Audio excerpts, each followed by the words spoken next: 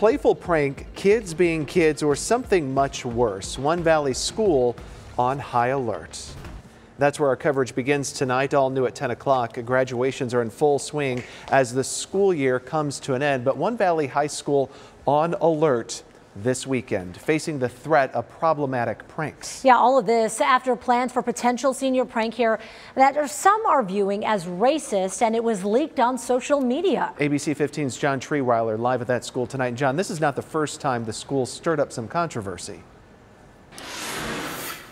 Well, you're right, Justin and Allison. You might remember that back in 2016, a Desert Vista senior class made national news after a senior prank that was racial went viral. And now the Tempe Union High School District, they are responding to news of another potential senior prank after something was posted on Twitter and what it says is going to happen out here on Monday. The account is titled Desert Vista Senior Prank, with a tweet posted earlier in the week saying that on Monday morning, seniors will act like the front gate to the school is the border to Mexico.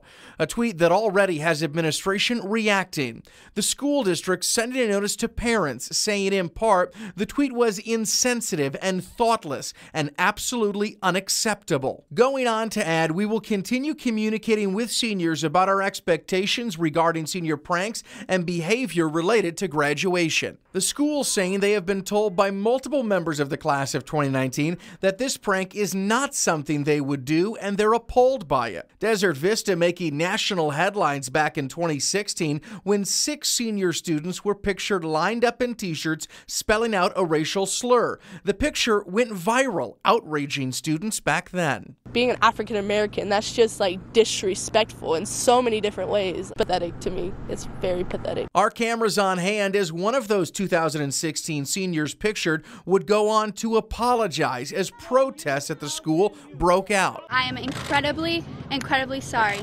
I have love for everyone in my heart. I am not a racist, and I'm asking everyone for forgiveness. Some already responding to this latest tweet saying, I don't think we want to end up on national television again, and did we learn nothing from the class of 2016?